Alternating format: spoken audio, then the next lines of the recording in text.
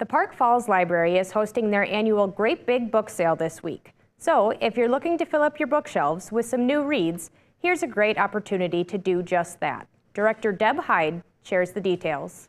It's huge. We take our auditorium, which is on the third floor, and we unpack boxes and boxes of donated books. Or otherwise, there's also items that we have taken out of our collection. Deb said there are several tables and a whole stage of books, and as they sell, more books are added. The books are sold for $1 a piece. Paperbacks are 20 cents a piece. Children's items are 25 cents a piece.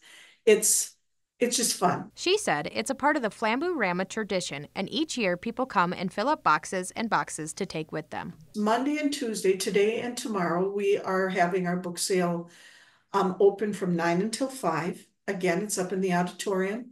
It is bag sale for these 2 days. So you can fill up a grocery paper bag for $5. Deb said that's $15 to $20 worth of books for $5. Plus, you can add DVDs and other fun things and fill it up to the top. And then we've decided to do a special surprise for people on Wednesday morning, which we've not done before. Wednesday morning from 8 in the morning till noon.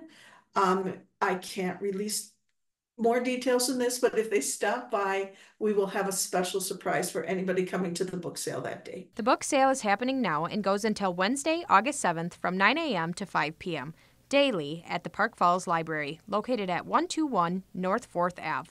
For more information, visit their Facebook page. Reporting from Park Falls, Shauna Johnson, Newswatch 12.